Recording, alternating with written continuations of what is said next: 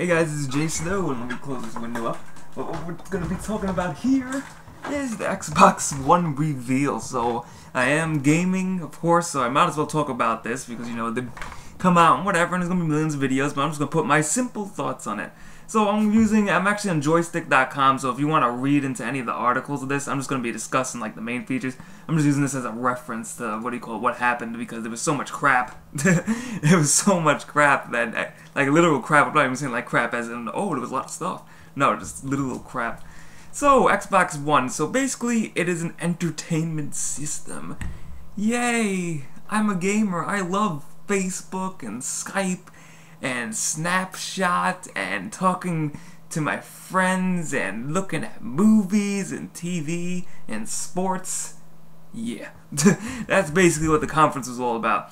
So in my opinion, just to sum it up, absolute garbage. What's even funnier right now is the stocks. I'm looking at the Sony stocks right now. They're going up. Like Sony stocks is just going wee, and the Microsoft stocks is going oh. It's like wow. Absolutely, like, you know it was a shit fest. Like, I don't know, like, I know when at these E3, like, this wasn't E3, but just give an example, like, E3 and these press conferences are meant to, I guess, engage investors, so that's why sometimes they don't really focus on the gaming things. They want investors, you know, your normal, typical, you know, old rich guy just sitting there like, yes, Facebook, social media, money. You know, just sitting there like that, and they gotta appeal to those guys too. But oh my god, this is definitely probably a huge backfire. Now, is E3 still coming up? Yes, so well, of course we're gonna see the Xbox games there, but oh my god, almost no gameplay. Everybody sat there like, gameplay. Where's the gameplay? Gameplay? Gameplay? I don't know, gameplay. And now we have the system specs. I'm looking at the system specs here. So we have, I'm not sure if I can put the, I think I can put the photos up on the video. I'm not sure if that's really copyrighted or whatever, so if I can put the photos up, I'll put the photos up. But anyway, what do you call it? It has a 1080p HD RGB camera, so that's pretty cool. 1080p HD camera, because it's supposed to have like Kinect built in, so basically every single system will have some kind of Kinect sensor built in, so that's pretty cool. And in 30 FPS color, and it has a microphone with it. Then they did, what was next? EA Sports, which,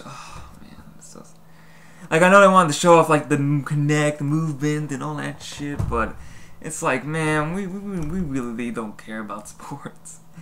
The controller, now, I do like the controller. The controller looks pretty cool. It has, it says here, impulse triggers, an integrated battery compartment, Wi-Fi direct radio stack, but this says SAC, and precision directional pad, so it almost looks the same as the old one, and hopefully it'll be better, but who knows. Biggest slap in the face, Xbox Live. Still have to pay for Xbox Live. Oh, man. It's like, with PS3, you know, after so many years of PS3 and everything else with free online, why do they still charge for this? It's like, why? There's no reason to be charging for this. I mean, there's no reason to be paying $60 to access stuff, and what's even a bigger slap in the face is when they take stuff that you can get free, like, if, well, technically you're paying for internet service, but anyway, you go on a computer like in a library and you look at, like, twitch.tv, for example. You can watch streams on twitch.tv for free. What do they do? You gotta have gold to watch streams on freaking Xbox. It's like, what the fuck? They're probably gonna charge you to watch TV, too. Like, what do you call it? I wonder how much they're gonna charge you to watch TV, because they had so much talk about TV stuff. Like, half the conference is about TV this, TV that. It's like, oh, do you like to watch TV? I heard you like to watch. It's like, yo, dog, I heard you like to watch TV. So we put TV in the gaming console so you can watch more TV. It's like, what the fuck? Quantum Break. I actually missed it because I stepped out of the room. But I heard there's no gameplay, so if there's no gameplay, I cannot care about the game. It's getting 15 exclusives, and I think 7 or 8 are new, and the rest are the same, so expect your Call of Duties, Halos, etc. This was funny. I'm not a Halo fan, but I imagine if I was a Halo fan, I was probably like, why? So Steven Spielberg, of course, he's a good director and all, but Halo television live action series, like live action too, like if they did like animation or whatever, that would have made a little bit more sense, but live action, it's just like, what the fuck, man. And we'll have to see what it's did. I mean, you're gonna have to put like massive Steven Spielberg magic or whatever, I don't know.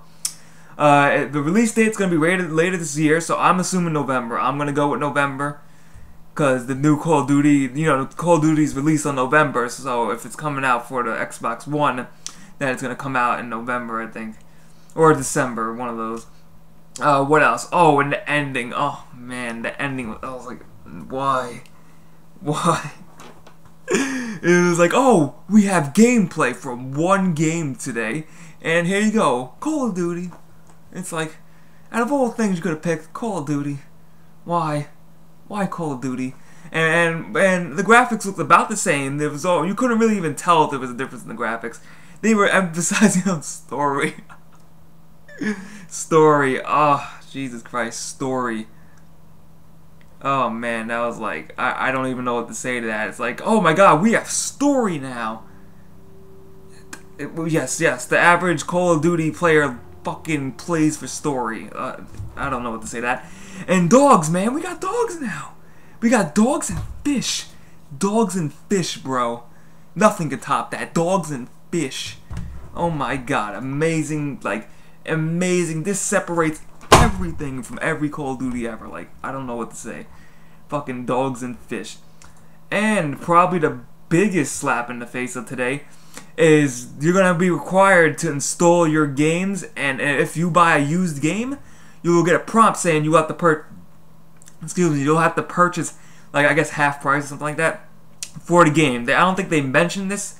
They didn't mention this in the conference, but you cannot play used games, basically. Like, if you go to GameStop, you buy a used game, you'll have to pay again just to play the game. Now, I personally hate GameStop, so in a way, I kind of like this, but then again, of course, I don't. But, because I just hate GameStop and their service. Like, you want to pre-order? It's like, no, don't walk out the door. We want you to pre-order something. You can't leave. You must pre-order. Yeah, it's like, I hate going to GameStop, man.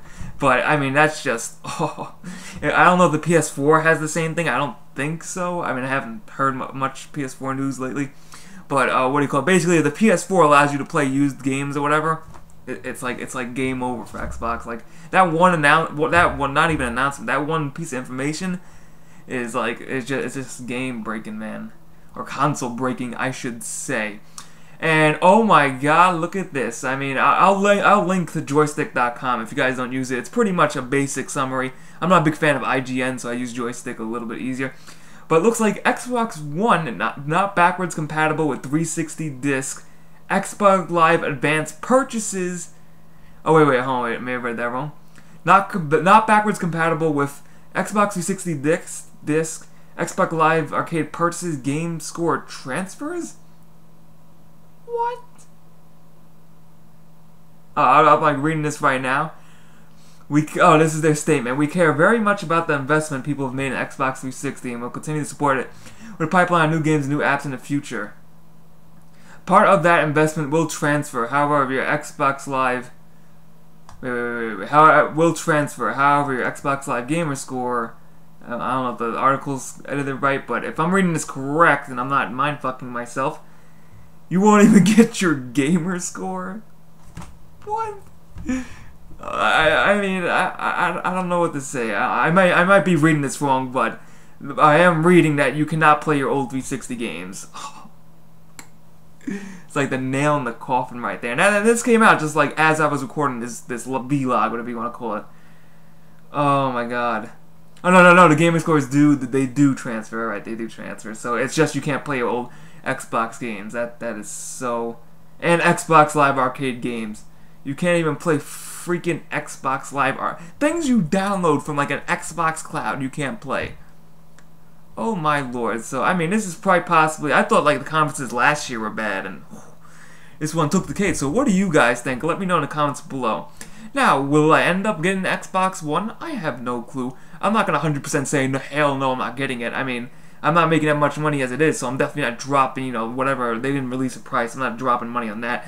I'd rather get a PS4. I do live with family members, so they may get an Xbox One, and then maybe I just play around with it, but I don't think I'm going to be buying it. But that's pretty much it. So what do you guys think below? As far as channel stuff, we'll be doing PvP changes, WoW PvP changes soon. I think I'm going to put that into a WoW Newscraft. And if you guys have any questions for the WoW Newscraft, like any of your WoW questions, inbox me on YouTube. We haven't got any questions left, and I've been hoping to do that. So if you guys have any WoW questions like, oh, where to level, I don't know how to do this, I don't know how to do that, feel free to inbox, and I will answer it. Also, if you want to be anonymous, you can tell me if you want to be anonymous, and I will answer it in the next WoW Newscast episode. So thanks for watching, see you guys next time.